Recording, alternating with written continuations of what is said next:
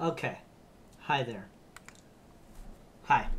So, this is kind of a random video. I don't usually make stuff like this, but I just wanted to do a rant about how crazy either Bricklink's auto buy program or just its auto select feature or Bricklink sellers are. I'm working on a Lego build. It's quite a big one. So just as I'm gathering parts from my own collection, I'm checking to see what the price is looking like as I find more and more parts. Because if it's cheap enough, it's fuck it, I'll just buy more parts. It's fine, even if I already have them, because I'm irresponsible. But like, this is just blowing my mind. So I've populated my wanted list, and it's brought up the people who have the most items associated with my list. This one's got 173. But I open it and I start looking at it, and I'm just floored by the total cost of what it would cost me to get the most items from my list from this one person. And then you look through it and you start to see why, where a used arch is being sold for $1.50, but that wasn't even the one that really threw me from this list. It was a little bit further down. There's $5 for a big round corner. At least that's a giant part. I can kind of get it, right? But as I was going through and looking at the prices on things, the one that just floored me was up here, like 24 cents, $3 for a plate. And I'm just trying to figure out what they're smoking. What are they doing? Why are these prices so high for such, basic piddly parts? I do need this. I know this is a special color that it's not often received in this, right? But like $6 for an axle? Holy crap.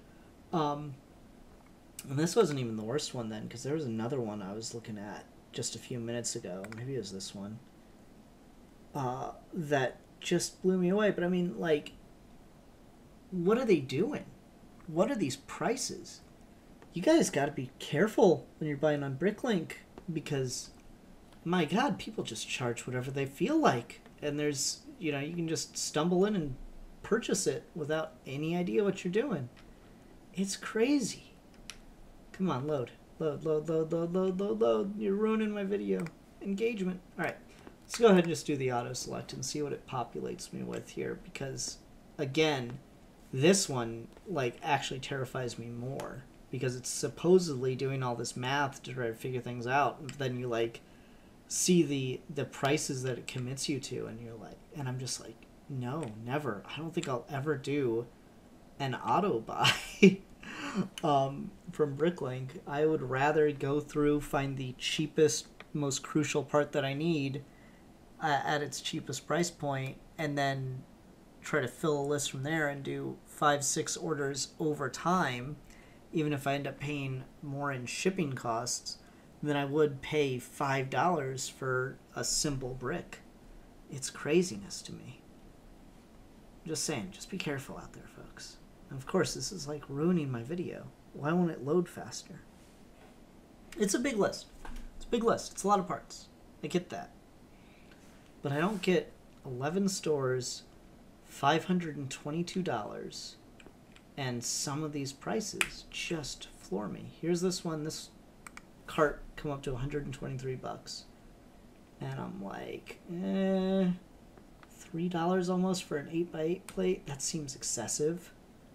There's that 580 again. Oh, this is the same person I was just looking at, wasn't it? I mean, that does tell you something, though, right? This one didn't even match the minimum buy for the store. Man, I don't know. I don't know, y'all. Be cautious. Be safe out there. This one's $40 for this store, and it's barely getting me any of the stuff I need. Ugh. Be careful out there, folks. A message from Sid Part 2. Goodbye.